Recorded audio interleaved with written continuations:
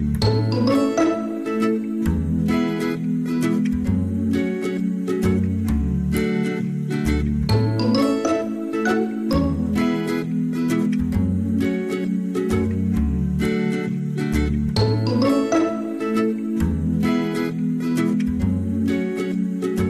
to Annie's Kitchen and you're watching Annie's Kitchen with Annie.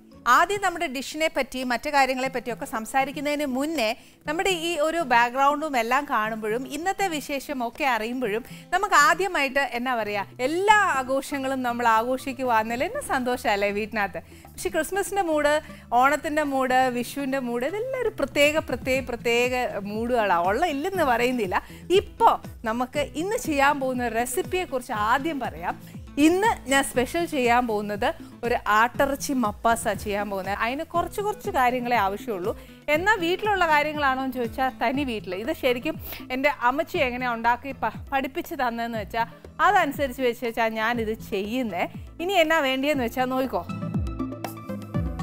കുറച്ച് പട്ട, ഗ്രാമ്പൂ, ഇതിൻ്റെ കൂടെ ഇച്ചിരി ഏലക്കായും കൂടെ ഇടുവാണെങ്കിൽ നല്ലതാണ്. സവാള, വെളുത്തുള്ളി, ഇഞ്ചി, പച്ചമുളക്, ടൊമാറ്റോ, ഇച്ചിരി ഉപ്പ്, കുറച്ച് മഞ്ഞൾപ്പൊടി, മുളക് പൊടി, കുറച്ച് മല്ലിപ്പൊടി, ഉരുളക്കിഴങ്ങാണ്, കുറച്ച് കുരുമുളക് പൊടി അല്ലെങ്കിൽ ചതച്ച കുരുമുളക്, ഇച്ചിരി മട്ടൻ, പിന്നെ കട്ടിക്ക് കുറച്ച് തേങ്ങാപ്പാൽ. ഇത്രയും സാധനമാണ് വേണ്ടിയേ. ഇതിനകത്ത് രണ്ട് കാര്യങ്ങളെ ഈ പറഞ്ഞ പോലെ നമുക്ക് എന്നാ പറയുക ചെയ്യേണ്ടതായിട്ടുള്ളൂ. ഇതിനകത്ത് ഞാൻ പറയുന്ന പട്ട, ഗ്രാമ്പൂ, ഏലക്ക ഇടുവാണെന്നുണ്ടെങ്കിൽ നമ്മൾ മസാല ഇടണ്ട. അതല്ല ഈ പറഞ്ഞ പോലെ ഗരം മസാല ഇടണ്ട. പട്ട, ഗ്രാമ്പൂ, ഏലക്ക നമ്മുടെ കയ്യിൽ ഇല്ലയെന്നുണ്ടെങ്കിൽ ഇച്ചിരി ഗരം മസാല പൊടി ഇടരുത്, വാങ്ങുന്ന പൊടി ഇടരുത്. നമ്മൾ വീട്ടിലെ പട്ടയും ഗ്രാമ്പും ഏലക്കായും ഒക്കെ ഒന്ന് ചതച്ചേച്ചിടുന്നതായിരിക്കും. എപ്പോഴും നമ്മളൊന്ന് മിക്സിയിൽ ഒരു അടി അടിച്ചേച്ചിടത്തില്ല, അങ്ങ് പൗഡർ പോലെ ആക്കണ്ട. അതിൻ്റെ ഒരു തരി കിടക്കട്ടെ, അതാണ് ഏറ്റവും നല്ലത്.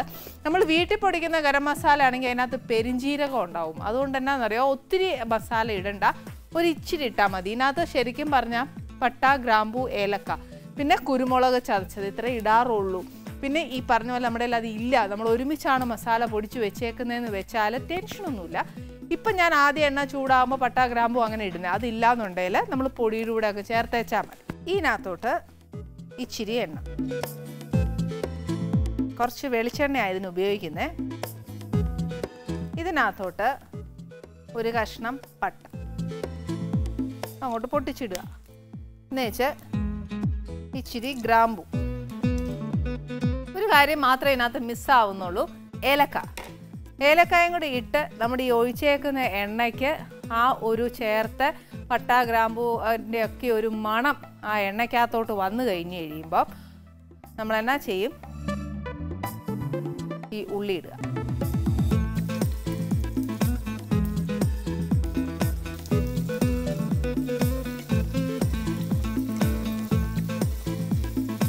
ഉള്ളിയുടെ കൂടെ തന്നെ ഒരു ടീസ്പൂണോളം വെളുത്തുള്ളി, 1.5 ടീസ്പൂൺ വെളുത്തുള്ളി, അതേപോലെ ഒരു 1.5 ടീസ്പൂൺ അല്ലെങ്കിൽ 1 ടീസ്പൂൺ ഇഞ്ചി ഇട്ടേച്ചാലും മതി. വെളുത്തുള്ളി കൂടിയാലും ഇഞ്ചി കൂടരുത്, കാര്യം വെച്ചാൽ അതിനകത്തൊരു ഇഞ്ചിയുടെ ഒരു കുത്തൽ വരും.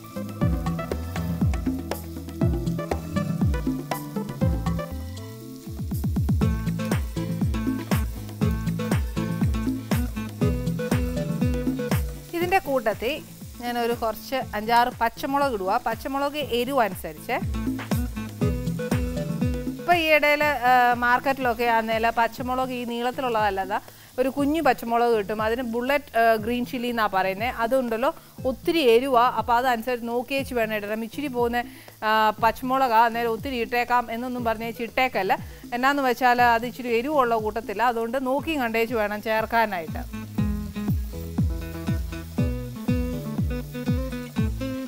ഇതൊരു ഇച്ചിരി വാടാനായിട്ട്, ഒത്തിരി വാടി അങ്ങ് മൂത്ത് പോകണ്ട, ഒരു ഇച്ചിരി വാടാനായിട്ട് ഞാൻ ഇച്ചിരി ഉപ്പിടുക. ഒത്തിരി വാടാനാന്നേലും ഇച്ചിരി വാടാനാന്നേലും നമ്മൾ ഒരു ഇച്ചിരി ഉപ്പിട്ടാൽ വേഗം കാര്യം നടക്കും. ഇതിൻ്റെ കൂട്ടത്തിൽ ഞാൻ ഒരു ഇച്ചിരി വാടി കഴിഞ്ഞാൽ ഒരു ഇച്ചിരി മഞ്ഞപ്പൊടി ഇടുക.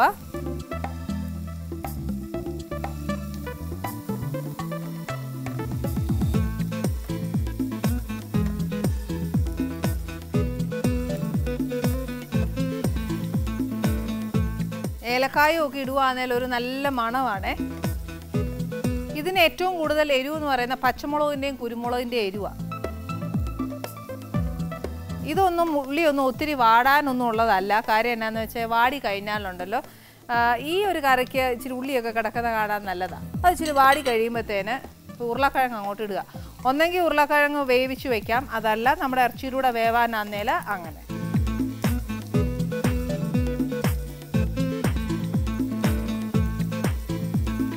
ഇനി ഉള്ളി ഒത്തിരി ഒന്നും വാടിയിട്ടില്ല, ഒരു ഇച്ചിരി വാടി വന്നിട്ടേ ഉള്ളൂ. അതിനകത്തോട്ട് ഒരു കാര്യം ചെയ്യാം, ആദ്യം ഇച്ചിരി പൊടിയൊക്കെ ചേർക്കാം. ഇത് ബേസിക്കലി ഒരു കാര്യം പറയാം, നമ്മൾ ഇറച്ചിക്കറി പോലെയല്ല, ഒരു ഫിഷ് മോളിയുടെയൊക്കെ നിറമില്ലേ, അന്ന് പറഞ്ഞാൽ മഞ്ഞ കളറായി പോവും, അതൊക്കത്തില്ല. എന്നാൽ ഒരു ബ്രൗൺ കളർ വേണം. അതുകൊണ്ട് തന്നെ നമ്മൾ ഈ പറഞ്ഞ പോലെ ഒത്തിരി മുളക് പൊടി ഇടണ്ട, പച്ചമുളകിൻ്റെ എരിവാണ് വേണ്ടിയത്. അതുകൊണ്ട് ഒരു 3/4 ടീസ്പൂണേ മുളക് പൊടി ഇടുന്നുള്ളൂ. ബാക്കി നമുക്കൊരു ഇച്ചിരി മല്ലിപ്പൊടി ചേർക്കാം. 1 കിലോയ്ക്ക് ഏകദേശം 4 ടീസ്പൂൺ, ചെറിയ സ്പൂണിന് ഒരു 4 ടീസ്പൂണൊക്കെ മല്ലിപ്പൊടി പോവാം കേട്ടോ.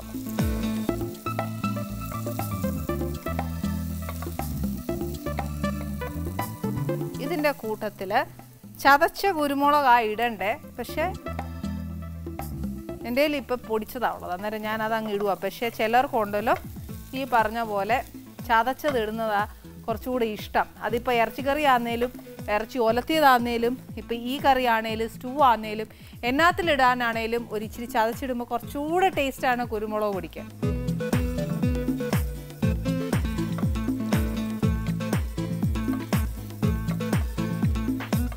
ഇതൊരു ഇച്ചിരി ആയിക്കഴിഞ്ഞാൽ നമ്മുടെ ഈ ആട്ടിറച്ചിനകത്തോട്ടാണ് ഇടുക.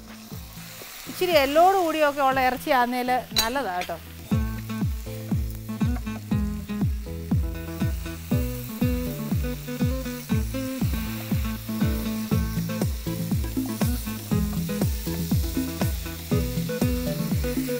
നേരത്തെ നമ്മൾ ഒരു ഇച്ചിരി ഉള്ളി വാടാനായിട്ട് ഒരു ഇച്ചിരി ഉപ്പിട്ടായിരുന്നു, അത് ഒക്കത്തില്ല, പോരാ.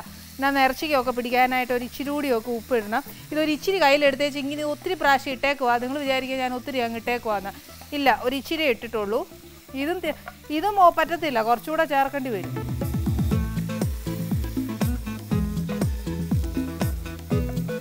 ഇതിനകത്തോട്ട് ഒരു പകുതി ടൊമാറ്റോ ഇട്ടാൽ മതി. കാര്യം എന്താണെന്നറിയോ, ചിലപ്പോൾ എങ്ങാനും നമ്മൾ കുക്കറിനകത്തോട്ടിട്ട് നമ്മുടെ ഈ എന്നാ പറയുക ഇറച്ചി വേവിക്കുന്ന നേരം ഈ ടൊമാറ്റോ ഒക്കെ ഒന്ന് വെന്ത് പോയാൽ കൊള്ളുകയില്ല. അതൊക്കെ ഒരു ഇച്ചിരി കളർഫുള്ളായിട്ട് കിടക്കണ്ടേ. സാധാരണഗതിയിൽ അമ്മച്ചിയൊക്കെ അടുപ്പേ വെച്ചുണ്ടാക്കുന്നതാണ് ഞാൻ കണ്ടേക്കുന്നത്. അമ്മച്ചിയൊന്നും കുക്കർ വെച്ചുണ്ടാക്കുന്നൊന്നും കണ്ടിട്ടില്ല. അന്നേരം എന്നാ ചെയ്യുന്നത്, അടുപ്പയിൽ ഇങ്ങനെ ഇതെല്ലാം ഇട്ടേച്ച് ഇറച്ചി നല്ലോണം വെന്താൽ പോലും എന്നാ ചെയ്യുന്നറിയോ, ഈ ഉരുളക്കിഴങ്ങോ ഈ തക്കാളിയോ ഒന്നും ഉണ്ടല്ലോ അങ്ങ് വെന്ത് പോവുകയില്ല. അന്നേരം എന്നാ ചെയ്യുന്നത്, ഇതെല്ലാം നല്ല കളർഫുള്ളായിട്ടായി കിടക്കുന്നത്. കുക്കറും അടുപ്പും തമ്മിലുള്ള ഒരു വ്യത്യാസം ഞാൻ പറഞ്ഞപ്പോൾ, കുക്കർ പെട്ടെന്നാവും. പക്ഷേ ഞാൻ ഒരു കാര്യം പറയാം, നമുക്ക് ഈ അടുപ്പയിലൊക്കെ ഇടുമ്പോൾ ഉണ്ടാകുന്ന ഒരു സ്വാദ് ഒരു പ്രത്യേകമാണ്.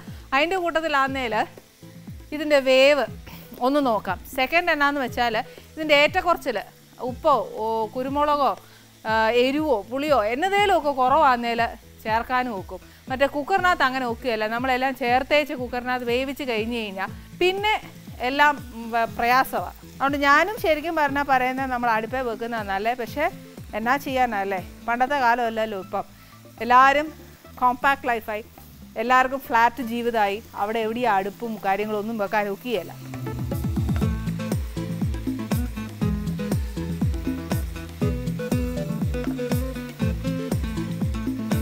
നമ്മൾ ഈ ചേർത്തേക്കുന്ന പൊടിയൊക്കെ ഒന്ന് മൂത്ത് കഴിഞ്ഞാൽ ഇതിനകത്തോട്ട് നമ്മൾ ഈ എടുത്തു വെച്ചേക്കുന്ന തേങ്ങാപ്പാൽ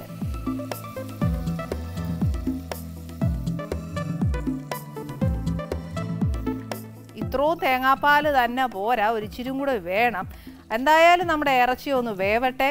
ഈ പറഞ്ഞ പോലെ ഞാനും ഈ പറഞ്ഞ പോലെ ഇപ്പോഴത്തെ യുഗത്തിൽ ജീവിക്കുന്നത് കൊണ്ട് അടുപ്പേ വെച്ചൊന്നും ഉണ്ടാക്കാൻ ഒക്കുകയില്ല. മറിച്ച് എന്നതാ കുക്കറെ വെച്ചുണ്ടാക്കാനേ ഒക്കത്തുള്ളൂ. പക്ഷേ ഇന്ന് ഞാൻ വേണമെങ്കിൽ നമ്മുടെ അടുപ്പയിൽ വെച്ചുണ്ടാക്കാൻ. കാര്യം എന്നാ വെച്ചാൽ ഇത് പോരാ, ഇതിൻ്റെ കൂട്ടത്തിൽ കുറച്ച് സാധനങ്ങളും കൂടെ ഉണ്ടാക്കാനുണ്ട്. ഈ പറഞ്ഞ പോലെ ഇതിനൊരു നേരം കൊടുത്താലല്ലേ നമുക്ക് മറ്റു സാധനങ്ങളൊക്കെ ഉണ്ടാക്കാനൊക്കെയുള്ളൂ. ഇനിയിപ്പം ഇതിനകത്ത് വേറെ ഒന്നും ചേർക്കാനില്ല. ഇച്ചിരി മല്ലിയിലയോ കറിവേപ്പിലയോ, ഇതിനകത്ത് കറിവേപ്പില ചേർക്കാം കേട്ടോ, ധാരാളമായിട്ട് കറിവേപ്പില ചേർക്കാം. അത് ഈ പറഞ്ഞ പോലെ ഇച്ചിരി എണ്ണയിലൊന്ന് മൂപ്പിച്ചിടുവാന്നേൽ കുറച്ചുകൂടെ നല്ല ടേസ്റ്റാണ്. ഇതുവരെ ഞാൻ ഇട്ടില്ല, പക്ഷെ എന്നാൽ അതിനൊരു വിഷമം തോന്നും. ഇന്ന് ചന്തയിൽ നിന്ന് കിട്ടിയ കറിവേപ്പില ആന്നേൽ ഒരു ഉഷാറില്ല കറിവേപ്പിലയ്ക്ക്. എന്നതാണേലും കറിവേപ്പില ഇട്ട് കഴിയുമ്പോഴത്തേക്ക് കറിക്ക് ഒരു പ്രത്യേക മണവും രുചിയും എല്ലാം വരുവേ. ഇത് അഥവാ നമ്മളിപ്പോൾ വേവാൻ നേരം ഇടാൻ മറന്നുപോയ പോട്ടെ, കുഴപ്പമില്ല. വാങ്ങാൻ നേരം കുറച്ച് എണ്ണയിൽ ഈ കറിവേപ്പില ഒന്ന് മൂപ്പിച്ചിൻ്റെ പുറത്തോട്ട് ഇട്ടേച്ചാൽ മതി. ഇനി ഞാൻ കൂടുതൽ വർത്താനം പറഞ്ഞാൽ ഒരു കാര്യം നടക്കുകയില്ല, ബാക്കി എല്ലാ കാര്യങ്ങളൊക്കെ ഉണ്ടാക്കാനുണ്ടാറ്. അത് മാത്രമല്ല, നമ്മുടെ സസ്പെൻസ് ഇങ്ങനെ വെയിറ്റിംഗാ. ഒരു കാര്യം ചെയ്തോളൂ, ഒരു ഇച്ചിരി 10 മിനിറ്റത്തെ ബ്രേക്കെങ്കിലും എടുത്തു. Welcome back to Annie's kitchen.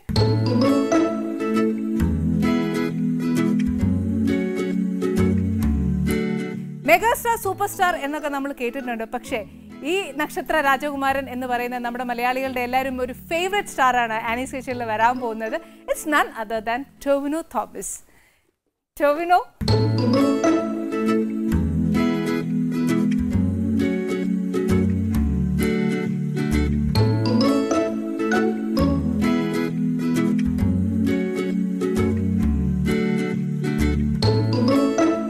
അതെ, എന്നാ ഉണ്ട് വിശേഷം? സുഖമായിരിക്കുന്നു, നന്നായിരിക്കുന്നു. ക്രിസ്മസ് ഒക്കെയാണ്. വീട്ടിലൊക്കെ ക്രിസ്മസ് ഒരുങ്ങിയോ? അത്യാവശ്യം. എനിക്ക് ഒരു 4-5 ദിവസം ഗ്യാപ്പ് കിട്ടിയപ്പോ വീട്ടിലേക്ക് ഓടി. അതെ. കൊച്ചെന്നാ പറയുന്നു? സുഖമായിരിക്കുന്നു. ലാസ്റ്റ് ടൈം വരുമ്പോഴേ കുഞ്ഞ് വയറ്റിലായിരുന്നു.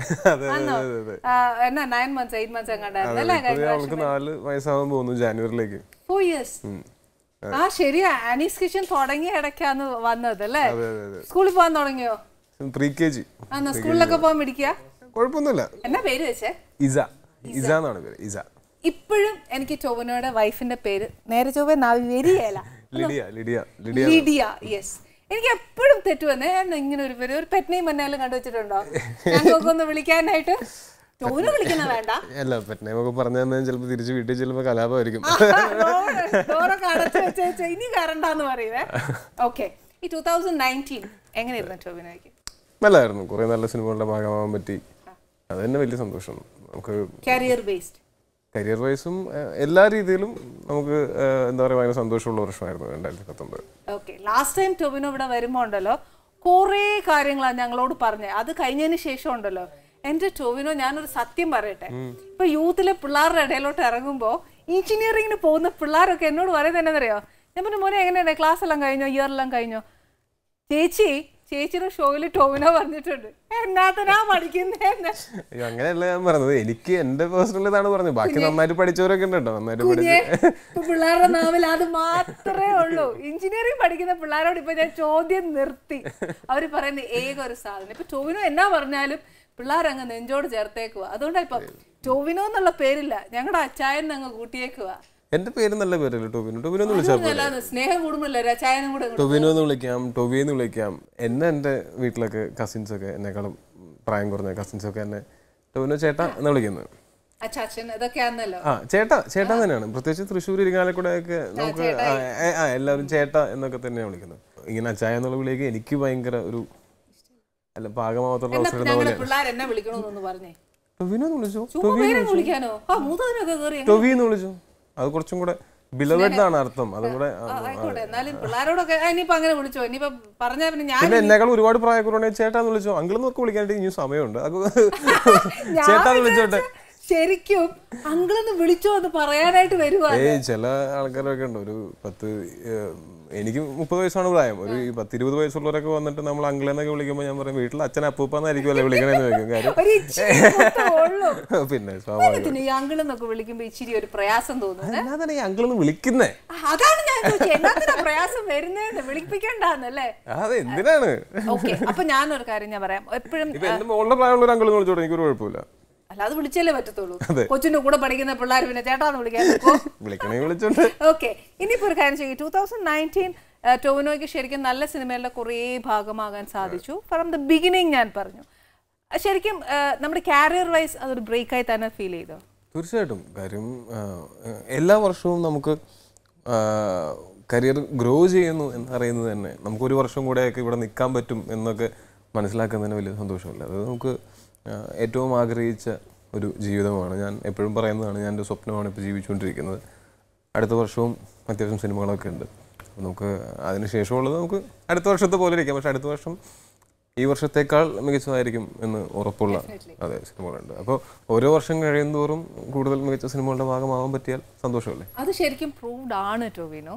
ശരിക്കും ടൊവിനോ ഫസ്റ്റ് ടൈം ഇവിടെ വരുമ്പോഴും ഇപ്പം ടൊവിനോ ഉള്ളതും നമ്മുടെ പ്രേക്ഷകർ ടൊവിനോനെ ഏറ്റെടുത്ത് കഴിഞ്ഞു.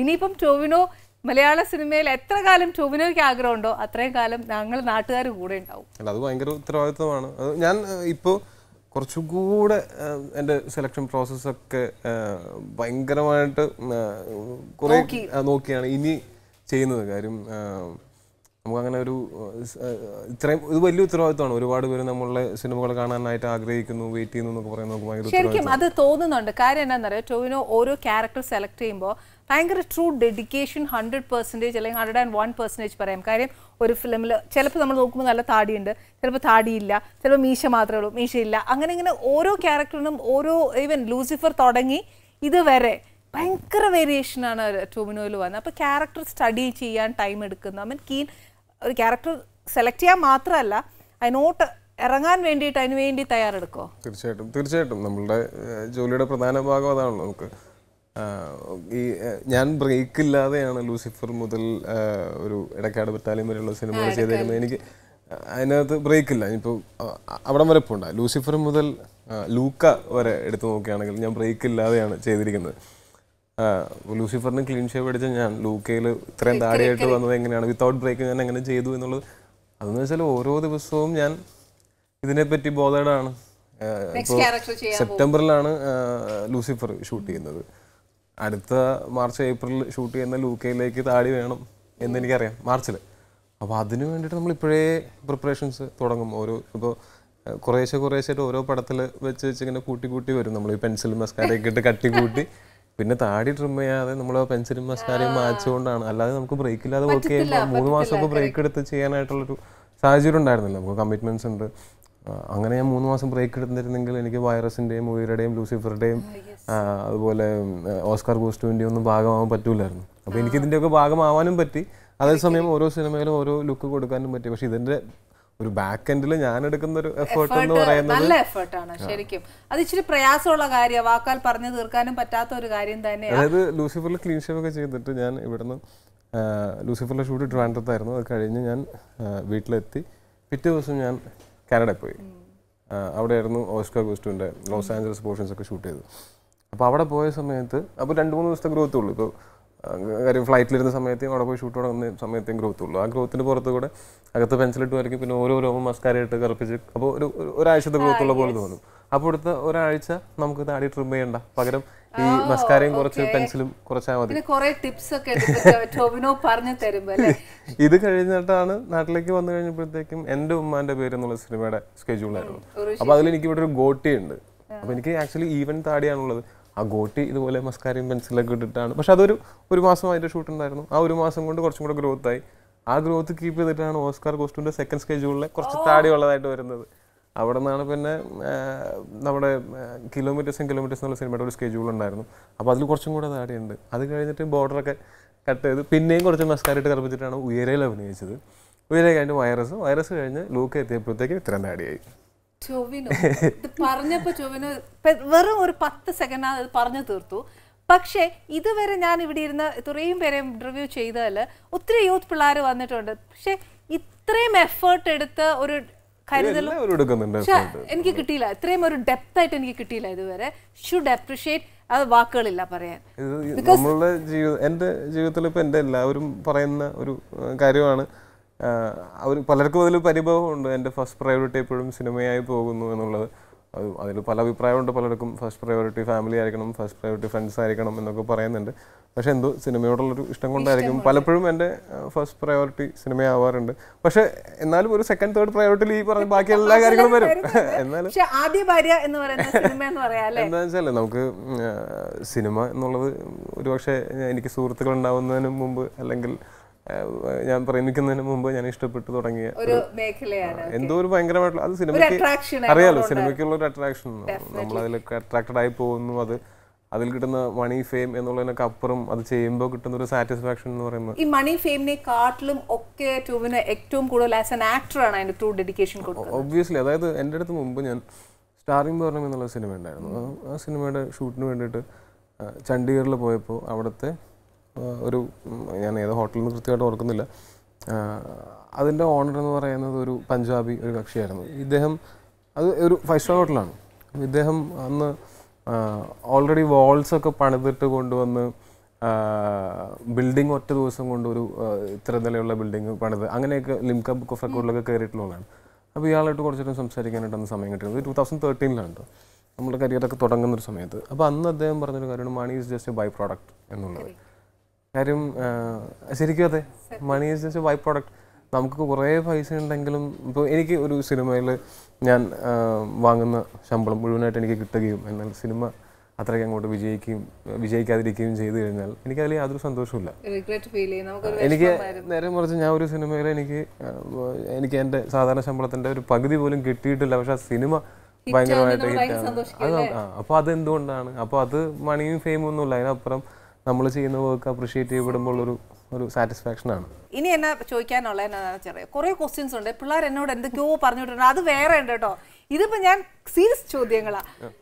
ഇപ്പം ശരിക്കും പറഞ്ഞാൽ നമ്മുടെ മമ്മൂക്ക എപ്പോഴും പറയാറുണ്ട്, മമ്മൂക്കയ്ക്ക് എപ്പോഴും മമ്മൂക്ക യൂത്ത് ആവുന്നത് എപ്പോഴും ദുൽഖറിനെ കണ്ടിട്ടാന്ന് പറയും. ടോവിനോ എങ്ങനെയാണ് യൂത്ത് എപ്പോഴും മെയിൻറ്റെയിൻ ചെയ്യണം? അല്ലെങ്കിൽ എന്നെ നേരത്തെ പറഞ്ഞല്ലോ അങ്കിളേന്നൊന്നും വിളിക്കേണ്ട ആവശ്യമില്ല എന്നൊക്കെ പറഞ്ഞു. ആസ് എ റോൾ മോഡൽ പോലെയോ ആരെങ്കിലും? ഒരാളല്ല, ഒരുപാട് പേരുണ്ട്, ഇൻക്ലൂഡിങ് മമ്മൂക്കനെ പോലെ ദുൽഖറും നമ്മുടെ ഒരു കാര്യം ഒരു തന്നെ ക്യാരി ചെയ്യുന്ന രീതിയിൽ ദുൽഖർ അടിപൊളിയാണ്. നമുക്കത് മാതൃകയാക്കാവുന്ന ഒന്നാണ്. അതുപോലെ ഒരുപാട് പേരുണ്ട് നമ്മുടെ ഇൻഡസ്ട്രിയിലുള്ളതും അല്ലാതെ പുറത്തുള്ളതും ആയിട്ടുള്ള. ഇപ്പോൾ അതർ ഇൻഡസ്ട്രീസിലാണെങ്കിലും അല്ലെങ്കിൽ ഇന്റർനാഷണൽ ആയിട്ട് ഉള്ള ആൾക്കാരാണെങ്കിലും നമുക്ക് റോൾ മോഡൽസ് എത്ര പേര് വേണ്ട എടുക്കാം. ഒരാൾ മാത്രം പാടും, ഒരാളെ മാത്രമില്ല. എന്നാൽ ടോവിനോയ്ക്ക് മാത്രമുള്ള ഒരു ലേബിൾ ഞാൻ പറയട്ടെ, ഒരു റൊമാൻറ്റിക് ഹീറോ അല്ലെങ്കിൽ റൊമാൻറ്റിക് ബോയ് എന്നൊക്കെ പറഞ്ഞിട്ട് ഒരു ലേബിൾ ഇപ്പൊ അങ്ങ് ടോവിനോയ്ക്ക് തന്നിട്ടുണ്ട് എല്ലാവരും. ചാക്കോ ഇച്ചിരി മാറിപ്പോയോന്ന് സംശയമുണ്ട്. ശരിക്കും ടോവിനോയ്ക്ക് അങ്ങനെ ഒരു ലേബിൾ ഇപ്പൊ പെൺകുട്ടികളും എല്ലാവരും തന്നിട്ടുണ്ട്. അതെന്തോരം എൻജോയ് ചെയ്തിട്ടുണ്ട്. ഞാൻ അത്യാവശ്യം റൊമാൻറ്റിക് ഒക്കെ തന്നെയാണ്. ഭാര്യ വന്നിരുന്നേ ചോദിക്കായിരുന്നു. അതെ, അവൾക്ക് അറിയാവുന്ന കാര്യമാണ്. ഞാൻ അവളെ പ്രേമിച്ചാണ് റൊമാൻറ്റിക് ആയി പഠിച്ചത്. അല്ല, ഞാൻ എത്രത്തോളം റൊമാൻറ്റിക് ആയി കഴിഞ്ഞാൽ അവൾ എന്നെ തിരിച്ചു പ്രേമിക്കും എന്നുള്ള ആ രീതിയിൽ അന്ന് മറ്റേ പ്രേമിച്ചിറക്കുന്ന സമയത്ത് പഠിച്ചതാണ്. അല്ല, ബേസിക്കലി കുഴപ്പമൊന്നുമില്ല. റൊമാൻറ്റിക് എന്ന് പറയുന്നത് അത് നല്ലൊരു കാര്യമല്ലേ? ഇപ്പൊ ടോവിനോ നമ്മുടെ ഇൻഡസ്ട്രിയിലേക്ക് വന്നു, ഇപ്പൊ കുറച്ച് മൂവീസ് ചെയ്തു, ഒരു 4 to 5 years ആവുന്നു ഇൻഡസ്ട്രിയിലേക്ക് വന്നിട്ട്. ഞാൻ എക്സാക്ട്ലി പറയുകയാണെങ്കിൽ 2012 ആദ്യം വന്നതാണ്. അപ്പോൾ 2020 8 വർഷം. ABCD was the first film അല്ലേ? അതിന് മുമ്പ് പ്രഭുവിന്റെ മക്കൾ എന്നൊരു സിനിമയാണ് ആദ്യമായിട്ട് ഷൂട്ട് ചെയ്തത്. അത് 2012 ജനുവരി 28 രാവിലെയാണ് ഞാൻ ആദ്യമായിട്ട് ഈ മൂവി ക്യാമറയുടെ ഫ്രണ്ടിൽ നിൽക്കുന്നത്. ABCD ആണെന്ന് എന്റെ മനസ്സിൽ രജിസ്റ്റർ ചെയ്തിരിക്കുന്നത്. കാര്യം എന്താണെന്നറിയാവോ, ABCD കണ്ടോ അല്ലേ? ഈ ഞാൻ ഫിലിം പിന്നെ ഒത്തിരി നാൾ കഴിഞ്ഞാണ് കാണുന്നത്. പക്ഷെ ഏട്ടൻ ഫസ്റ്റ് ടൈം പോയി സിനിമ കണ്ടേച്ച് ഇത് രജിസ്റ്റർ ആവാൻ കാര്യം എന്നാന്ന് വെച്ചാൽ ടോവിനോനെ അതിനകത്ത് കണ്ടിട്ട് ഏട്ടൻ എന്നോട് വന്ന് പറഞ്ഞു, എന്നോട് വന്ന് ഈ കുട്ടി next he's going to B A super star എന്നോട് വന്ന് പറഞ്ഞു. അപ്പൊ അത് മാത്രം എനിക്ക് രജിസ്റ്റേർഡ് ആയത്, അല്ലാതെ ബാക്കിയൊന്നും എനിക്ക് രജിസ്റ്റേർഡ് ആവുന്നില്ല. അതുകൊണ്ടാണ് ഞാൻ എടുത്തു പറഞ്ഞതല്ലേ. അപ്പൊ ഇനിയിപ്പം 2012 ടോവിനോ വന്നത്. ഇപ്പൊ ഇത്രയും നാളായി ടോവിനോ ഫീൽഡിൽ നിൽക്കാൻ തുടങ്ങിയിട്ട്. ഒരു 10 years കഴിയുമ്പം നമ്മുടെ ഇൻഡസ്ട്രി എങ്ങനെയെങ്കിലും മാറണോ? എനിക്ക് മാറേണ്ട ആവശ്യമുണ്ടോ? ഇപ്പോൾ നല്ലൊരു ഫാസ്റ്റ് പേസിലാണ് നമ്മുടെ മലയാള സിനിമ മാത്രമല്ല ലോകത്തുള്ള എല്ലാ സിനിമകളിലും എല്ലാ ഇൻഡസ്ട്രീസിലും ആ ഒരു റിവൈവൽ നടക്കുന്നുണ്ടെന്നാണ് ഞാൻ വിശ്വസിക്കുന്നത്. അപ്പം മലയാളത്തിൽ പ്രത്യേകിച്ച് മലയാളം സിനിമകൾ ഇപ്പോൾ ഈ വർഷം ഞാൻ വളരെ അഭിമാനത്തോടെ പറയും, വൈറസ് എന്നുള്ള സിനിമയും അതുപോലെ ലൂസിഫർ എന്നുള്ള സിനിമയും എനിക്ക് അതർ ഇൻഡസ്ട്രീസിൽ തന്നെ ഇന്ന് ആൾക്കാർ കണ്ടാലറിയുന്ന ഒരു നടനെങ്കിലും ആയിട്ടുണ്ട്. അതുപോലെ കാണുന്ന ആളുകളെല്ലാം കുമ്പളങ്ങി നൈറ്റ്സ് കണ്ടിട്ടുണ്ടെന്ന് പറയുന്നു. ഇത് ഞാൻ പറയുന്നത് മലയാളികളുടെ കാര്യമല്ല, പുറത്തുള്ളൊരു കാര്യമാണ്. അതെ, നമ്മളിപ്പോൾ മലയാളം ഇൻഡസ്ട്രി ഇന്ത്യയിലെ പ്രധാനപ്പെട്ട ഇൻഡസ്ട്രികളൊന്നാണ് ഇപ്പോൾ. അത് അവരുടെയൊക്കെ ബഡ്ജറ്റിനോട് അത്രയൊന്നും ബഡ്ജറ്റൊന്നും പലപ്പോഴും നമുക്ക് ഉണ്ടായിരുന്നു വരില്ല. പക്ഷേ കണ്ടന്റ് കൊണ്ടും ഇവിടുത്തെ ആളുകളുടെ എക്സ്ട്രാ എഫേർട്ട് കൊണ്ടും ഒക്കെ നമ്മൾ ഉയരെ എന്നുള്ള സിനിമ ഇപ്പോൾ റീസെൻ്റ്ലി ദീപിക പദുക്കോണിൻ്റെ ഒരു സിനിമ വരുന്നുണ്ട്, ആസിഡ് അറ്റാക്ക് വിക്ടിമായിട്ട്. അത് ഇറങ്ങിയ സമയത്തും ഉയരെ അവിടെ ഭയങ്കരമായിട്ട് സംസാരിക്കപ്പെടുന്നു എന്ന് പറയുന്നത് ഭയങ്കര അതിൻ്റെ ട്രെയിലർ തീർച്ചയായിട്ടും അഭിമാനമുള്ള. അപ്പോൾ ഇനി ഒരു 10 വർഷം കഴിയുമ്പോൾ ഇതിനേക്കാൾ മാറ്റങ്ങൾ വരും. ഇപ്പോൾ ഈ നെറ്റ്ഫ്ലിക്സ്, ആമസോൺ പോലത്തെ OTT പ്ലാറ്റ്ഫോംസ് വന്നിരിക്കുന്നു. അത് വേറൊരു വലിയ ഒരു വാതിലാണ് നമുക്ക് തുറന്നു തന്നുകൊണ്ടിരിക്കുന്നത്. കാര്യം ഇപ്പം നമുക്കിവിടെ റിലീസ് ചെയ്യാനായിട്ട് കേരളത്തിൽ മാത്രം ഇത്തരം തിയേറ്ററുകളിൽ റിലീസ് ചെയ്ത്, ഔട്ട്സൈഡ് കേരള ഇത്ര തിയേറ്റർ റിലീസ് ചെയ്ത്, ഓൾ ഓവർ കേരള നമുക്കങ്ങനെ തിയേറ്ററുകൾ കിട്ടാൻ ബുദ്ധിമുട്ട്, അങ്ങനെയുള്ള പല കാരണങ്ങൾക്കും ഒരു മാറ്റം വരും. തിയേറ്റർ എക്സ്പീരിയൻസ് തീർച്ചയായിട്ടും തിയേറ്റർ എക്സ്പീരിയൻസ് ആയിട്ട് തന്നെ എപ്പോഴും നിലനിൽക്കണം. അത് ഭയങ്കര വേറൊരു എക്സ്പീരിയൻസ് ആണ്. അതല്ലാതെ തിയേറ്ററിൽ പോയി കാണാൻ പറ്റാത്തവർക്ക് ഈ വ്യാജ പ്രിൻ്റുകളെ ഒന്നും ആശ്രയിക്കേണ്ടി വരാതെ OTT പ്ലാറ്റ്ഫോംസിൽ സിനിമ ഇറങ്ങിയിട്ട് ഒരു 40 days ഒക്കെ കഴിയുമ്പോഴത്തേക്കും സിനിമ കാണാൻ പറ്റുന്നു. അല്ലെങ്കിൽ അവരുടെ ഈ OTT പ്ലാറ്റ്ഫോംസിന് വേണ്ടിയിട്ട് ഒറിജിനൽസ് ക്രിയേറ്റ് ചെയ്യപ്പെടുന്നു. അതെന്ന് പറഞ്ഞാൽ ഈ 185-ലധികം അല്ലെങ്കിൽ 200 രാജ്യങ്ങളിൽ അത് പോകുന്നു എന്ന് പറയുമ്പോൾ തീർച്ചയായിട്ടും നമുക്ക് ഒരു കലാകാരന് ലിമിറ്റ് ഇല്ലാതായിക്കൊണ്ടിരിക്കുകയാണ്. അപ്പോൾ മലയാളം കണ്ടന്റ്സും കൂടെ അതിൽ വരും. ഒരെണ്ണം വന്ന് വർക്ക് ആയിക്കഴിഞ്ഞാൽ പിന്നെ നിരന്തരമായിട്ട് വന്നുകൊണ്ടിരിക്കും. അപ്പോൾ ആ മാറ്റങ്ങളൊക്കെ എനിക്ക് തോന്നുന്നു അടുത്ത വർഷങ്ങളിലൊക്കെ ഉണ്ടാവുമായിരിക്കും. ഈ 10 years കഴിയുമ്പോൾ നമുക്ക് എല്ലാവർക്കും ഒരു എയിമുണ്ട്. ഏത് കാര്യങ്ങളായാലും, ഇപ്പോൾ ഏതൊരു എഞ്ചിനീയർ ആയാലും ഡോക്ടർ ആയാലും ഏത് മേഖല എടുത്തോട്ടെ, ഇപ്പം നമ്മുടെ ഫിലിം ഇൻഡസ്ട്രിയിലായാലും, ഇപ്പം Tovino as it is film ഇൻഡസ്ട്രിയിലാണ് നിൽക്കുന്നത്.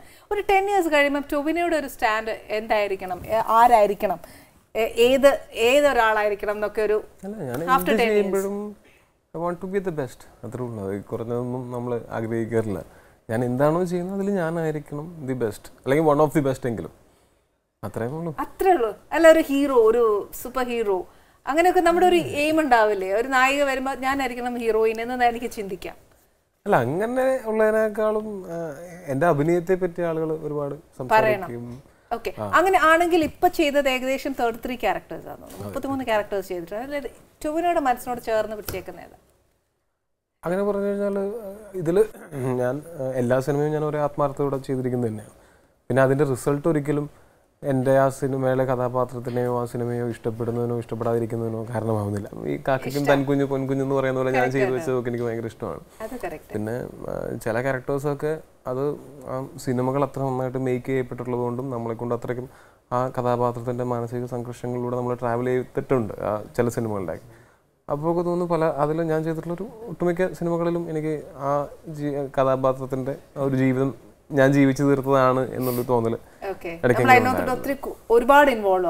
അതെ അതെ അതെ. അതിലൊരു 3-4 എടുത്ത് പറയുകയാണെങ്കിൽ ഇപ്പോൾ എന്ന് നിന്റെ മൊയ്തീനിലെ അപ്പുവേട്ടനാണെങ്കിലും, മായനദിയിലെ മാത്രാണെങ്കിലും, ഗപ്പിയിലെ തേജസ് വർക്കിയാണെങ്കിലും, അതുപോലെ ആൻഡി ഓസ്കർ ഗോസ്റ്റോയിലെ ഇസാഖ് ഇബ്രാഹിം, തീവണ്ടിയിലെ ബിനീഷ്, അങ്ങനെയുള്ള കുറേ കഥാപാത്രങ്ങൾ അതൊക്കെ ഇപ്പോൾ എൻ്റെ ഓർമ്മകളിൽ എടുത്ത് നോക്കുന്ന സമയത്ത് ഞാൻ ജീവിച്ചു തീർത്ത ജീവിതങ്ങളായിട്ട് എൻ്റെ മനസ്സിൽ കിടപ്പുണ്ട്. ഫോർ ഇൻസ്റ്റൻസ് ഇത്രയും പേരുകൾ പറഞ്ഞെന്നുള്ളൂ, ബാക്കിയുള്ളതുണ്ട്. അപ്പോൾ നമ്മളെ ആ ഒരു ക്രൂ എത്രത്തോളം സപ്പോർട്ട് ചെയ്യുന്നു, ആ കഥാപാത്രമായിട്ട് മാറാൻ നമ്മൾ എത്രത്തോളം അവർ പ്രോത്സാഹിപ്പിക്കുന്നു, നമ്മുടെ കൂടെ നിൽക്കുന്നു എന്നുള്ളത് അനുസരിച്ച് നമ്മുടെ ഈ ഒരു എക്സ്പീരിയൻസ് ഒരു ക്യാപ്സൂൾ പരുവത്തിൽ ഒരു ജീവിതം ജീവിച്ചു തീർക്കുകയാണ്.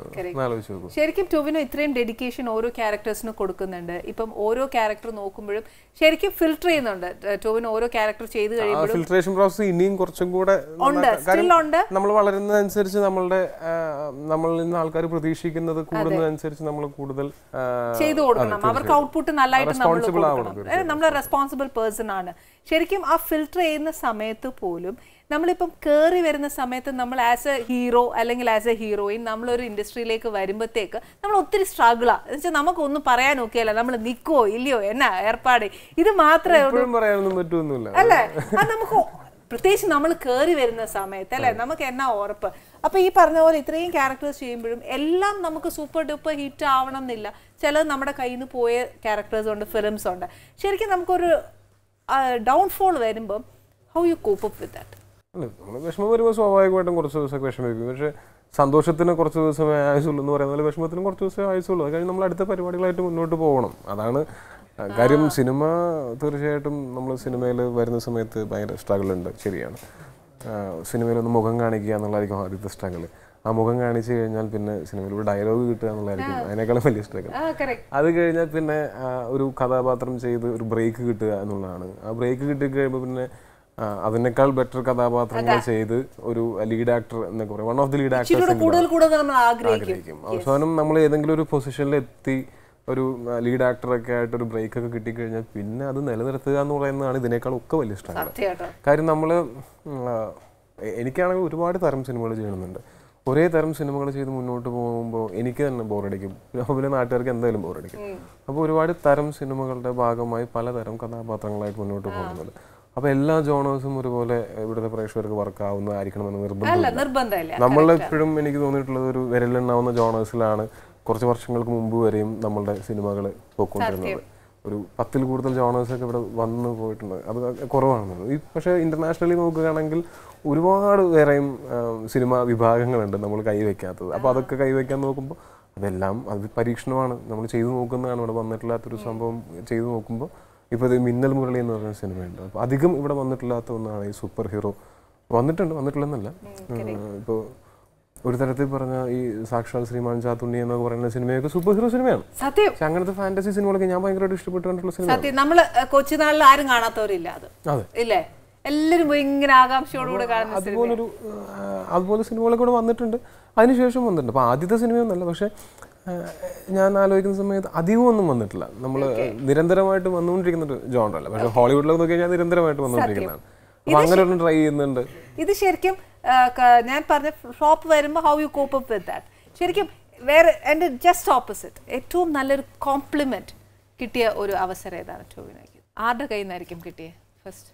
അത് പലതവണ പല സിനിമകളുടെ സമയത്തും കിട്ടിയിട്ടുണ്ട്. ഇപ്പോൾ ഞാൻ ഭയങ്കരമായിട്ട് ട്രഷർ ചെയ്യുന്ന 2 എണ്ണം ഇപ്പോൾ തൽക്കാലം, അത് എല്ലാവർക്കും ഞാൻ എന്തുകൊണ്ട് അത് ട്രഷർ ചെയ്യുന്നു എന്നുള്ളത് പെട്ടെന്ന് റിലേറ്റ് ചെയ്യാൻ പറ്റും. മായാനദി എന്നുള്ള സിനിമ ഇറങ്ങിക്കഴിഞ്ഞപ്പോൾ അതിൻ്റെ പ്രൊഡ്യൂസറായിട്ടുള്ള സന്തോഷ് ടീക്കുരുള്ള അദ്ദേഹത്തിൻ്റെ കൂടെ ഉണ്ടായിരുന്നു ലാലേട്ടൻ. അപ്പോൾ ലാലേട്ടൻ അന്ന് എൻ്റെ അടുത്ത് പേഴ്സണലി സംസാരിച്ചു, എൻ്റെ അടുത്ത് പറഞ്ഞു ഇങ്ങനെ നന്നായി ചെയ്തു എന്ന് പറഞ്ഞു. അത് നമുക്ക് ഭയങ്കര അംഗീകാരമായിട്ട്.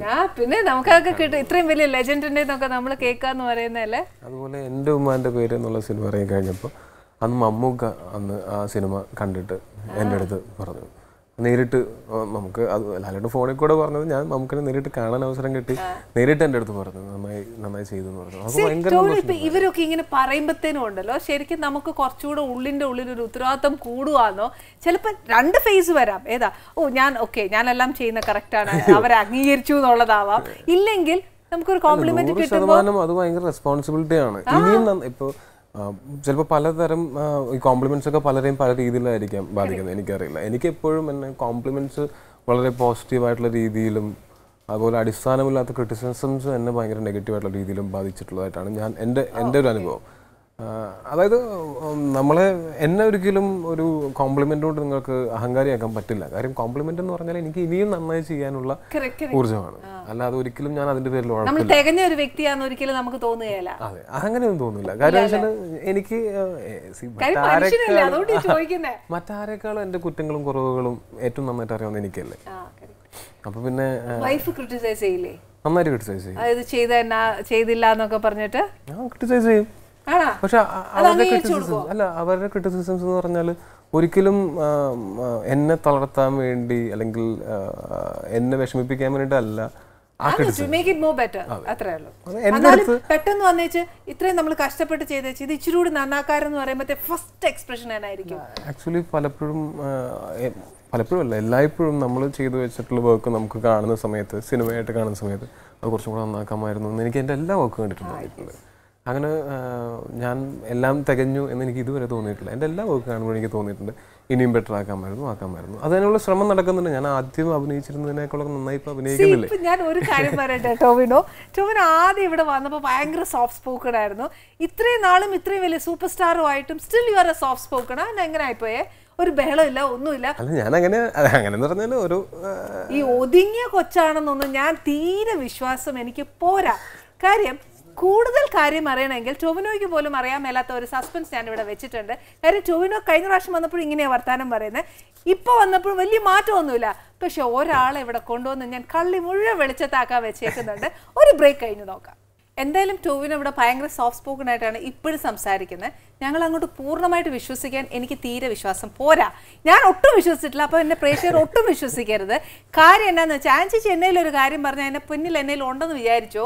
ഇവിടെ ഞാൻ ടോവിനോന് ഒരു സർപ്രൈസ് കൊടുത്തിട്ട് ടോവിനോ ആരായിരുന്നു, എന്തായിരുന്നു, ചട്ടമ്പിയായിരുന്നോ, അയ്യോ ഇതേപോലെ പാവമായിരുന്നോ എന്നറിയാം. ഞാൻ ഇവിടെ ഒരാളെ വിളിച്ചു വരുത്തിയിട്ടുണ്ട്.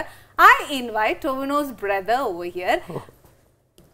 ഇപ്പൊ ഫേസ് ആണോ? ഇപ്പൊ തന്നെ ഫേസ് കണ്ടില്ലേ? എങ്ങനെയാ ടോവിനോയുടെ ഫേസ് പോകുന്നേ? നമസ്തേ, വരൂ വരൂ. പേടിയുണ്ടോ ഇവിടെ നിന്ന് വരാനായിട്ട്? നമസ്തേ പറഞ്ഞല്ലേ? അതാ ഇവിടെ ഇരിക്കുന്ന ആളെ അറിയാലോ അല്ലേ? ആ അപ്പൊ ഇരിക്കണം. ഞങ്ങൾക്ക് കുറച്ച് കാര്യം അന്വേഷിക്കാനുണ്ട്.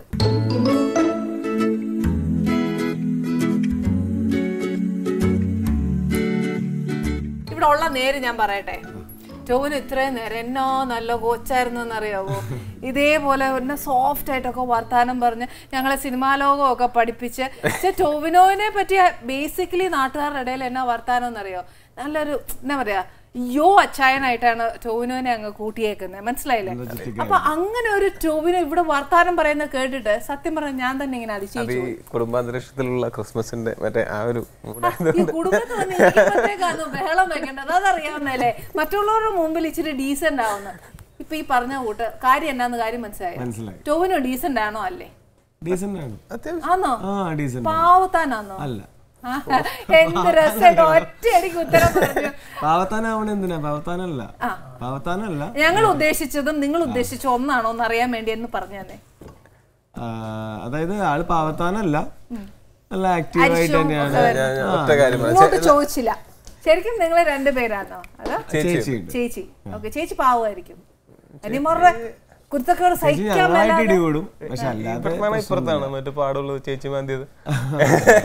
പിന്നെ ഇത്രയൊക്കെ ചെയ്യുന്ന അനിയന്മാരോട് ഒരു മാന്തേലും തന്നില്ല പിന്നെ എന്നാ എടുക്കും? എനിക്ക് ചിരിക്കുമ്പോ ഇവിടെ ഒരു ഡിംപിൾ വരുന്നുണ്ട്. ആ ഡിംപിൾ ആക്ച്വലി അത് ഡിംപിൾ അല്ല, അത് പക്ഷേ ഡിംപിളായി മാറി. കയ്യിരിപ്പ് അത്ര നല്ലതാന്നുള്ളത് ഇപ്പൊ മനസ്സിലായല്ലോ. എന്റെ കയ്യിലിരുന്ന് ചേച്ചിയുടെ മുടിയായിരുന്നു. ചേച്ചിയുടെ മുടി പിടിച്ച് വലിക്കും. അന്നേരം ചേച്ചിക്ക് ഇതെങ്കിലും വേണമല്ലോ ആ മുടിയൊന്ന് കിട്ടാൻ വേണ്ടി. Very good. സ്വയം രക്ഷ വേണമല്ലോ. എത്രയായാലും സൈസ് കുറവാ. ചേച്ചിക്ക് അറ്റാക്ക് ചെയ്യാൻ പറ്റുന്നത് ഈ പറഞ്ഞ പോലെ മാന്തലും. അതെ, മാന്തലായിരുന്നു മെയിൻ. ഈ പറയുന്നത് ഞങ്ങളും ഒരു 8ാം ക്ലാസ്, ഞാൻ 8ലും ചേട്ടനും 9ലും ഒക്കെ പഠിക്കുന്ന ഒരു സമയം വരെയും ഞങ്ങൾ അങ്ങോട്ടും ഇങ്ങോട്ടും ഭയങ്കര ഇടിയായിരുന്നു. പക്ഷെ അത് കഴിഞ്ഞ് ഞങ്ങൾ രണ്ടുപേരും പിന്നെ ചേച്ചിയും ഒരുമിച്ച് നിന്നാൽ നമുക്ക് ഒരുപാട് ഗുണങ്ങളുണ്ട് എന്ന് മനസ്സിലാക്കി ഒരുമിച്ച് പോയ കാര്യങ്ങൾ തമ്മിൽ ഇതിലെല്ലാം പോട്ടെ. ആ അമ്മയുടെ അവസ്ഥ പറയൂ. അപ്പനെ നോക്കണം, മക്കളെ നോക്കണം, തല്ലുണ്ടാക്കൽ നോക്കണം. അമ്മയ്ക്ക് ഇങ്ങനെ പ്രാന്ത് പിടിച്ചിട്ട് ഞങ്ങള് തല്ലുണ്ടാക്കൽ നിർത്തി ഒരുമിച്ച് നിൽക്കുമ്പോ അവർക്കല്ലേ സന്തോഷം. അത് അത്രേ ഉള്ളൂ. തല്ലുണ്ടാക്കുമ്പോ ഉള്ള അമ്മയുടെ അവസ്ഥയാണ്. അമ്മ ആരെ വിളിക്കും? അമ്മയെക്കാളും കൂടുതൽ അപ്പനാണ് ഈ തല്ലുകൾ. ഞങ്ങളിപ്പോ അങ്ങോട്ടും ഇങ്ങോട്ടും നല്ല തലക്കൊക്കെ നല്ല ഇടിയൊക്കെ ഇടിക്കും കേട്ടോ. അപ്പോഴൊന്നും ഒരു കുഴപ്പമില്ല. ഇപ്പോഴും ടോവിനോയുടെ കൈ ശ്രദ്ധിച്ചോണേ. ആ കീച്ചിന്റെ ഒരു പവർ ഇപ്പോഴും ആ കൈക്കകത്തുണ്ട്. അല്ല, ഞാൻ പറഞ്ഞതെന്ന് വെച്ചാൽ നല്ല ഇടിയൊക്കെ ഇടിക്കും. പക്ഷെ രണ്ടുപേരും മറ്റേ ആ ഒരു വാശിയിലൊക്കെ ആയിരിക്കും നിൽക്കുന്നത്. രണ്ടുപേരും കരയില്ല അങ്ങോട്ടും ഇങ്ങോട്ടും. കരഞ്ഞാൽ നടക്കില്ലല്ലേ? പക്ഷെ അപ്പം വന്നൊരു ഇറുക്കിലെടുത്ത് അടിച്ചു കഴിഞ്ഞാൽ കഴിഞ്ഞ്. അതെ, അല്ല വേറെ വഴിയില് രക്ഷപ്പെടാനായിട്ട് അപ്പം നിർത്തണമെങ്കിൽ നമ്മൾ കരയണല്ലോ. നമ്മൾ തെറ്റ് മനസ്സിലാവണം എന്നുള്ളൊരു ഇതില്. പക്ഷെ ഞങ്ങള് ഒക്കെ ഈ പറഞ്ഞ പോലെ ഞങ്ങൾ തമ്മിലൊരു ധാരണയിലെത്തി, ഞങ്ങളും ചേച്ചിയും തമ്മിൽ ധാരണയിലെത്തി കഴിഞ്ഞപ്പോ പിന്നെ അപ്പനെ ഞങ്ങൾ തല്ലേണ്ടി വന്നിട്ടില്ല. പിന്നെ ഇതിൽ വേറൊരു കാര്യം എന്താ വെച്ചാൽ നമ്മളിപ്പോ ചിരിച്ചുകൊണ്ട് പറയുന്ന പല കാര്യങ്ങളും അന്ന് നമ്മൾ അത്ര ചിരിച്ചുകൊണ്ട് എൻജോയ് ചെയ്തിട്ടുള്ള കാര്യങ്ങളായിരുന്നില്ല. പക്ഷെ ഇന്ന് നമ്മൾ അത് ആലോചിക്കുമ്പോൾ നമുക്കൊരു സന്തോഷം, അല്ലെങ്കിൽ മെമ്മറിയിൽ ഒരു നല്ല സാധനമുള്ള അതൊക്കെ നമുക്ക് നമ്മുടെയൊക്കെ സ്ട്രഗിൾ എന്നൊക്കെ പറഞ്ഞു കഴിഞ്ഞാൽ എനിക്ക് എന്റെ ഫ്രസ്ട്രേഷൻ ഒക്കെ എക്സ്പ്രസ് ചെയ്യാനായിട്ട് ഒരുപാട് പേരൊന്നുമില്ല. എനിക്ക് എൻ്റെ ഫാമിലി, അടുത്തുള്ള ആൾക്കാരൊക്കെ തന്നെ ഇവർ തന്നെയാണ്. ഇപ്പോൾ എൻ്റെ ഏറ്റവും സന്തോഷമുള്ള മൊമെന്റ്സും എൻ്റെ ഏറ്റവും വിഷമമുള്ള മൊമെന്റ്സും ഞാൻ ഏറ്റവും നന്നായി ചിരിക്കുന്നതും ഏറ്റവും നന്നായി കരയുന്നതും ഒക്കെ കണ്ടിട്ടുള്ളത് എൻ്റെ കുടുംബം തന്നെയാണ്. ശരിക്കും ടോവിനോയുടെ ഒരു കെമിസ്ട്രി, ദാറ്റ് ഇസ് പൃഥ്വിയായിട്ട് ശരിക്കും ഞാൻ ഏറ്റവും കൂടുതൽ ചോദിക്കുക, പൃഥ്വിയൊക്കെ നമ്മൾ എപ്പോഴും കാണുന്ന ഒരാളാണ്, കുഞ്ചാക്കോ ആണെങ്കിലും എല്ലാവരും. പക്ഷെ നമ്മുടെ ലൂസിഫറിൽ വിവേക് ഒബ്റോയ്, പുള്ളി എങ്ങനെയായിരുന്നു? ഹൗ വാസ് ഹിസ് ഡീലിംഗ് നമ്മളോടുള്ള രീതി? പുള്ളി ഭയങ്കര അടിപൊളി കക്ഷിയാണ്. പുള്ളി എന്താ പറയാ, പരിചയപ്പെട്ടപ്പോൾ തന്നെ ഒരുപാട് സംസാരിച്ചു തുടങ്ങിയ ആളാണ്. അങ്ങനെ പുള്ളി കുറെ സംസാരിക്കും. ഇപ്പൊ നമ്മള് വെടിയുന്ന ഒരാൾ വരുമ്പോഴത്തേന് എപ്പോഴും പറയും Malayalam is to tough to act, അല്ലെ നമ്മളോടൊപ്പം നിൽക്കാൻ ഒക്കത്തില്ല എന്നൊക്കെ പറഞ്ഞു ഒത്തിരി വർത്താനം പറയുന്നത് കേൾക്കാവേ. പക്ഷെ ഈ ഇദ്ദേഹം മലയാളത്തിന്റെ ഡിക്ഷനൊക്കെ ഓൾമോസ്റ്റ് കറക്റ്റ് ആയിരുന്നു. കുറച്ചും കൂടെ ട്രെയിനിങ് കൊടുത്തിട്ടുണ്ടെങ്കിൽ പുള്ളി തന്നെ ഡബ് ചെയ്തേനെ ചിലപ്പോ. ആ പുള്ളി തന്നെ പറയുന്നൊക്കെ നമ്മള് മലയാളം പറയുമ്പോൾ ചിലപ്പോൾ വിനീതേട്ടനാണ് ഡബ് ചെയ്തിരിക്കുന്നത്. അത് കറക്റ്റ് മാച്ച് ആയിട്ടുണ്ട്. പക്ഷെ ലിപ്സിംഗ് അത് പുള്ളി ചോദിക്കോ അത് കറക്റ്റ് ആണോ എന്നൊക്കെ ചോദിക്കോ? പുള്ളി അതൊക്കെ ചോദിച്ച് പഠിച്ചിട്ട് തന്നെയാണ്. പുള്ളി അതിനുവേണ്ടി എഫേർട്ട് എടുക്കുന്ന ആളാണ്. പുള്ളി മലയാളം മാത്രമല്ല അന്യഭാഷകളിൽ ഇപ്പൊ തെലുങ്കിലൊക്കെ അഭിനയിക്കുന്ന സമയത്തും പുള്ളിയുടെ ലിപ്സിംഗ് കറക്റ്റ് ആണ്. ഹിന്ദിയിലാണോ ഇംഗ്ലീഷിലാണോ മലയാളത്തിൽ? ഹിന്ദി അറിയാമല്ലോ, എനിക്ക് അറിയാവുന്ന ഇംഗ്ലീഷിലൊക്കെ സംസാരിച്ച് കുറച്ച്. അറിയാവുന്ന ഇംഗ്ലീഷ് എന്നൊന്നും പറയണ്ട, നല്ലോണം പറയാൻ അറിയാവുന്നൊക്കെ ഞങ്ങൾക്ക് എല്ലാവർക്കും അറിയാം. അങ്ങനെ ധാരണ ഉണ്ടെങ്കിൽ ഞാനത് മാറ്റുന്നില്ല. അല്ല, ഹിന്ദിയിലൊക്കെ വർത്താനം പറഞ്ഞെങ്കിൽ ടോവിനോട് ഹിന്ദിയൊക്കെ കേൾക്കാൻ ഞങ്ങൾക്ക് ഇഷ്ടമാണ്. ഹിന്ദിയിലൊക്കെ വർത്താനം പറഞ്ഞിരുന്നെങ്കിൽ പുള്ളി എന്റെ അടുത്ത് ഒന്നും മിണ്ടില്ലായിരുന്നു. രാഷ്ട്രഭാഷയെ അവിടെ കുറച്ച് നിർത്തിയേനെ അല്ലേ? ഹിന്ദിയൊക്കെ വെച്ചാൽ ഈ പറഞ്ഞ പോലെ ഖാന പീന അതൊക്കെ അറിയാവുന്നുള്ളൂ. പക്ഷെ അപ്പം അവിടെ ഒരു സിനിമയ്ക്ക് നല്ലൊരു എന്താ പറയാ, ഒരു ചോക്ലേറ്റ് ഹീറോ ഒക്കെ ആയിട്ട് ഒരു വേഷം കിട്ടിയാ പഠിക്കും. ഹിന്ദി പഠിക്കും. ഹിന്ദി ഞാൻ ഇപ്പൊ എനിക്ക് 10ാം ക്ലാസ്സിൽ പഠിക്കുമ്പോൾ എനിക്ക് ഹിന്ദിക്ക് 45 മാർക്കുണ്ട്. പക്ഷെ അതുകൊണ്ട് കാര്യമില്ലല്ലോ. ചേച്ചി 45 മാർക്ക് 50ലാണ്. ചെറിയ കളിയല്ല. പക്ഷെ അത് പറഞ്ഞിട്ട് കാര്യമില്ല. ഹിന്ദി എടുത്ത് ഉപയോഗിക്കുക എന്ന് പറയുന്നത് നമ്മൾ മറ്റേ പാഠപുസ്തകത്തിൽ പഠിക്കുന്ന പോലെ അല്ലല്ലോ. നമ്മളിപ്പോ 10ാം ക്ലാസ് തോറ്റിട്ടാണെങ്കിലും കുറച്ചുകൂടെ ബോംബെ പോയി കിടന്നു കഴിഞ്ഞാൽ നമ്മൾ നല്ല ഭംഗിയായിട്ട് ഹിന്ദി പറയും. അത് ഒരു 2-3 ദിവസം അവരുമായിട്ട് ഒന്ന് ചേർന്ന് പോകാനായിട്ട് നമുക്ക് ഹിന്ദി ബേസിക്കലി മനസ്സിലാവുമല്ലോ. തിരിച്ചു പറയാനോ 2 ദിവസം 3 ദിവസം ഒക്കെ. ഈ ചെറിയ മറ്റേ ഗ്രാമാറ്റിക്കൽ പ്രശ്നങ്ങൾ ഇപ്പോഴും നമ്മുടെ അലട്ടുന്നുള്ളൂ. അല്ലെങ്കിൽ ഹിന്ദിയൊക്കെ സംസാരിക്കാം. ഇപ്പൊ ഞാൻ പക്ഷെ ഞങ്ങൾക്ക് എന്താണെന്നറിയോ, Tovino can do everything. Because അങ്ങനെയാണ് ടോവിനോയുടെ വളർച്ച ഞങ്ങൾ കാണുന്നത്. അങ്ങനെയാണ്. Because true dedication. നമ്മൾ മലയാളം വരെ ജനിച്ചതിന് ശേഷം പഠിച്ചല്ലേ. ഇച്ചിരി കൂടിപ്പോയി. ഒരു കാര്യം ചെയ്യാം, നമുക്ക് ഭക്ഷണം കഴിക്കാം. എനിക്ക് താങ്ങിയില്ല അത്. ഇത് ഇച്ചിരി കൂടിപ്പോയി. എത്രയും പ്രതീക്ഷിച്ചില്ല മോനെ. I am so sorry.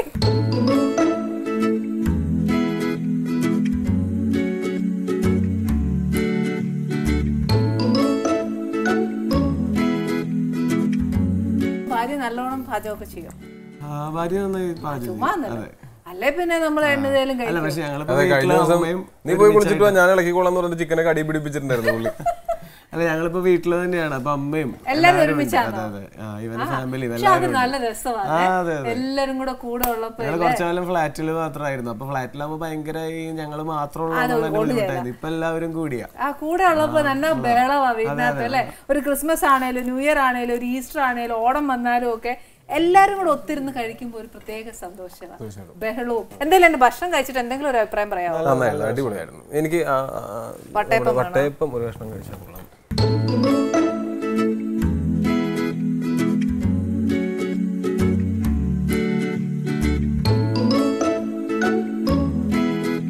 എന്തായാലും ടോവിനോയുടെ വിശേഷങ്ങൾ നമ്മൾ ഒരുപാട് കേട്ടു. ഇത് മാത്രമല്ല, പക്ഷെ എനിക്ക് ഏറ്റവും ഇഷ്ടപ്പെട്ട എന്താ അറിയോ, നമ്മൾ ആദ്യം ടോവിനോ ഇവിടെ വന്നപ്പോൾ പോകാൻ സമയത്ത് ഞങ്ങൾ പറഞ്ഞു വലിയ സൂപ്പർ സ്റ്റാർ ആവുമ്പോൾ തിരിച്ച് ഞങ്ങൾ വിളിക്കുമ്പോൾ തിരിച്ചു വരണം എന്ന് ഞങ്ങളോട് പറഞ്ഞിട്ടുണ്ടായിരുന്നു.